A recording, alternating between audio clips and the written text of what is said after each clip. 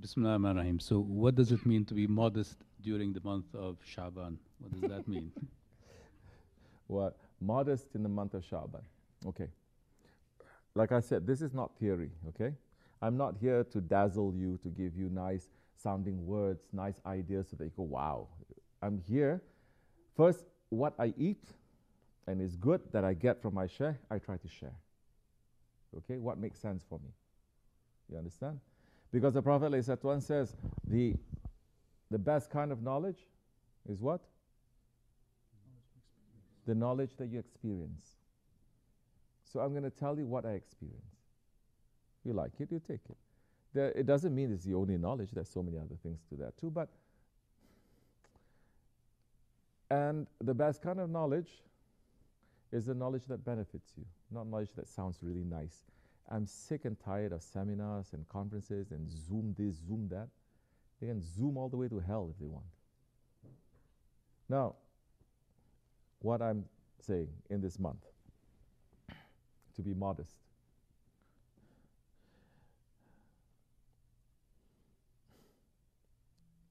I look to see what my very bad, wrong characteristics are. Okay?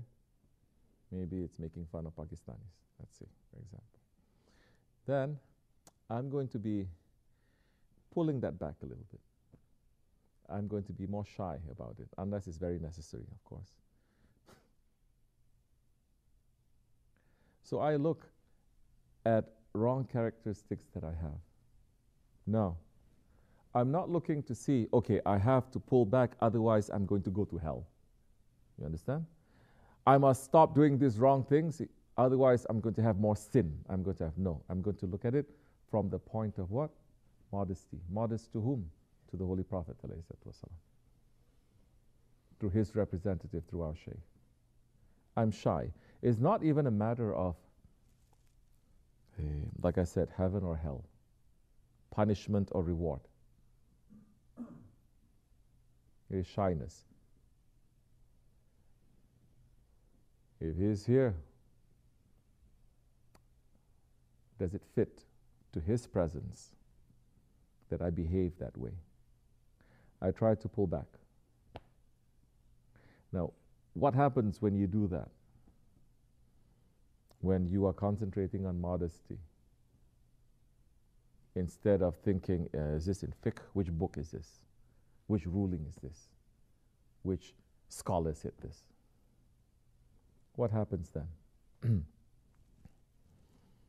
When you concentrate on modesty, your adab, your manners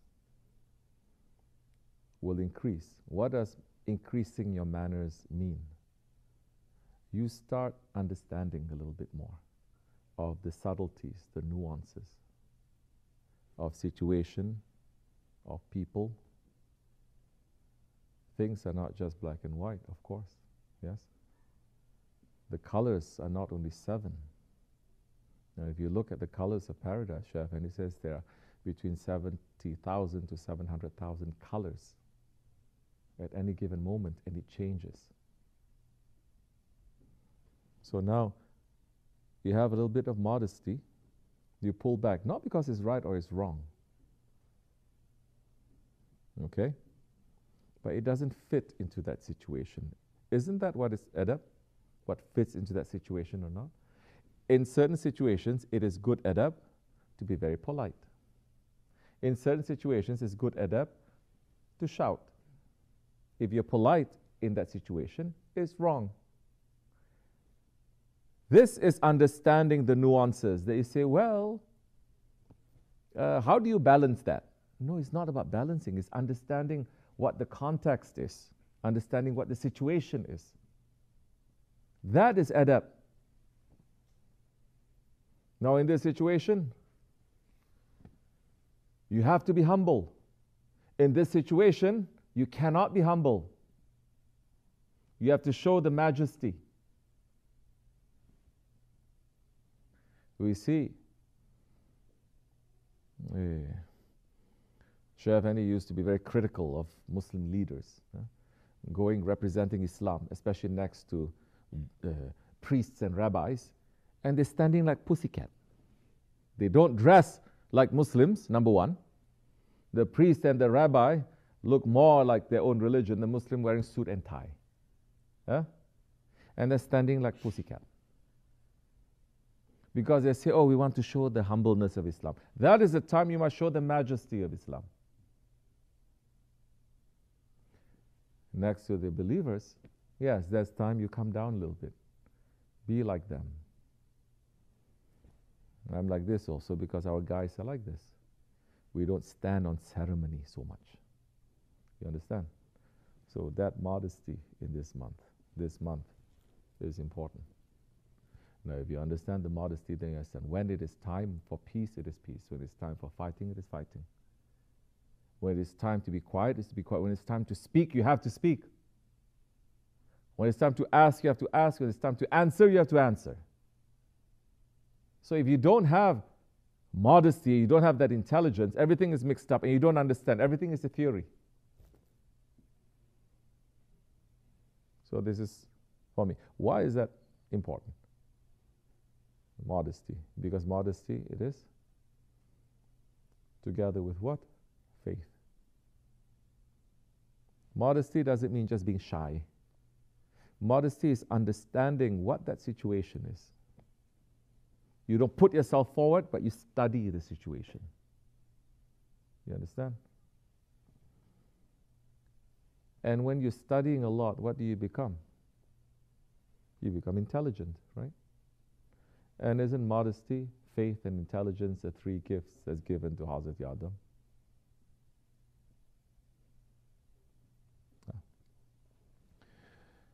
So this is the month that so many events happen to the Holy Prophet ﷺ and to all of the Ummah until the last days. This is the month that the Qibla was changed from Qudus to Mecca, to the Kaaba.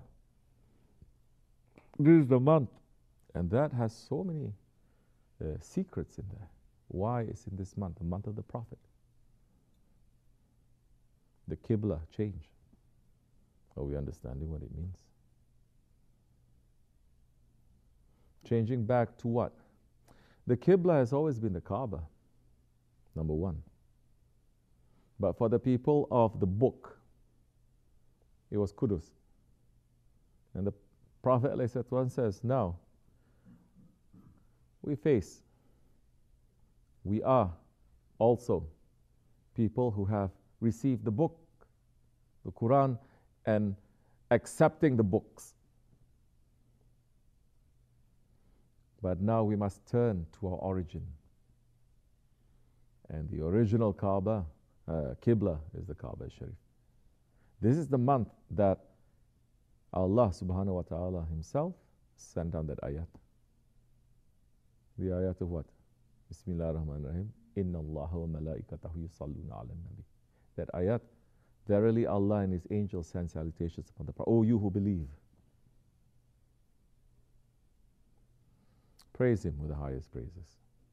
This is the month of the Prophet. So many other events happen, of course. But if we look now,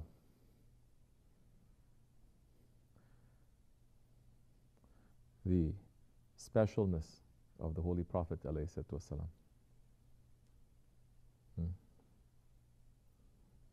That not only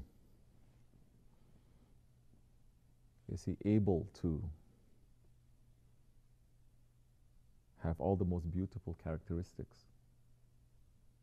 but he also surrounds himself with the Sahabis who have beautiful characteristics, that one is different from the other, but they're all beautiful. Do you understand what I'm saying? Because the Prophet ﷺ is able to go to battle and able to show mercy. He's able to be gentle, showing all of humanity how, as Allah is saying, we have given you a tremendous nature. And that tremendous nature is the example that the rest of humanity are following until the last day. And this changes, meaning all the beautiful characteristics. I'm not just talking about beauty of Jamal. I'm talking the beauty of Jalal also.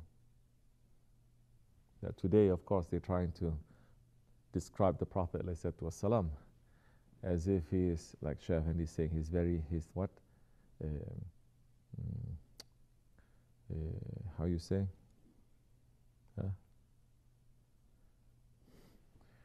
Shaban was using specific word, but sometimes I use Shaban's words and people jump at me also. What do you mean by this? What do you mean by that? They're showing him to be like a passive person. Some trying to push him to be like a Jesus kind. You understand? So things that don't fit into what people think he should be now, they put it aside. He was the most beloved one of Allah subhanahu wa ta'ala. But as Shaban says, he's still a man. Of course, he's not a man like us. What kind of a man is he when he doesn't have a shadow? But he's a creature of Allah. He's a man. He's the most beloved, the most prized. Yet, in the most gentle, in the Rauf characteristics and the Rahim characteristics that he has, he is also having that Jalal, that when he is in that situation, when that Jalal is taking over him, Shaban is saying, so many of the Sahabis, they cannot even remember how he looks like physically, because they never look up straight and to see his face, because they're overwhelmed or in awe. When he is in that Jalal situation, nobody dares to even move. So, one of the names of Allah is Malik, King, Sultan. Obviously, the Holy Prophet ﷺ,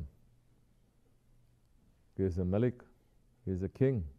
Without that title, he has the characteristics, and he is a Sultan. Without that title and without that, all that, all that pomp and everything, but he has that authority, yes? But these two characteristics, especially in these days of Akhir Zaman, they put it aside. They concentrate, oh, don't you know? He mends his own clothes, which he does, of course. He washes his own, he does housework, well, of course it does. You mentioned that, very good.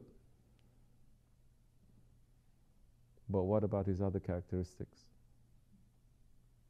Why are you not mentioning? Because it doesn't fit you. It doesn't fit the times that is dictated not by haq, but by batil in these last days. And the system is saying, no good if you mention that. So now we get a very unusual depiction of the Holy Prophet ﷺ. So now what are people's aims for now? The alims and the ulamas and the sheikhs, what are they aiming for their people to be? What did Islam produce for 1400 years? Those who are running for haq and to bring justice into this world. And what have we produced since the fall of the Khilafat? Where take away all these qualities of the Prophet and you're left with something that fits to your ego of these days.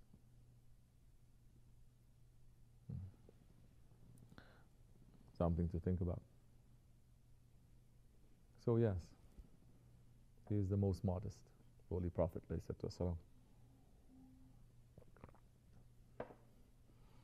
But Allah also dresses him with Jalal.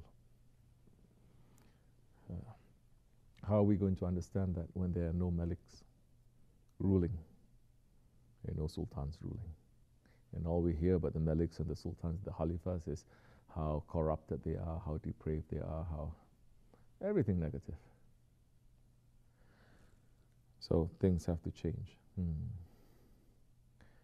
it is not knowledge that we're looking for. We have to get rid of wrong knowledge first. We have to unlearn, and then we have to relearn what the sheikhs, they say, empty the cup. Today everyone comes in front of us with their cups filled to the brim. If you say something that doesn't fit into their understanding, say, oh, something must be wrong. So, Allah protect us from that kind of ignorance, inshallah.